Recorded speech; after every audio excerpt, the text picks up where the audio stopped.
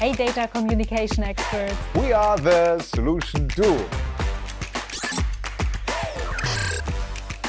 And we are here to give easy answers to special technical support questions about Ixxat products.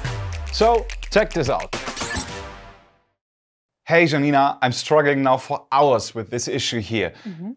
Listen, I tried to import my DBC file into the Ixxat analysis software canAnalyser V3.3 and I can't manage to get it imported properly. Do you have any clue what to do here? Yes, Toby, for sure. I already have an idea on what to do. But first, let's start with some basics for all of you who are not into details.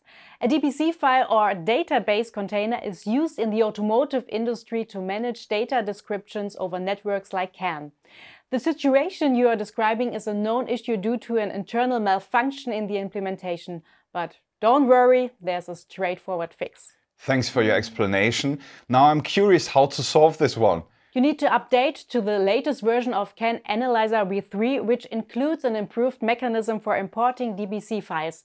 That's the easiest way. Okay, and what improvements have been made in this new version?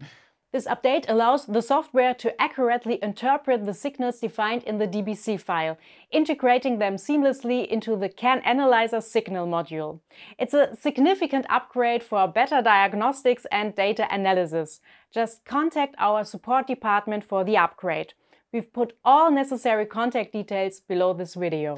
Janina, sounds great. I will immediately update it. Thanks for your support. You're welcome. Hey, thanks for watching. If you have a tough support question, please give us a comment And subscribe to our channel.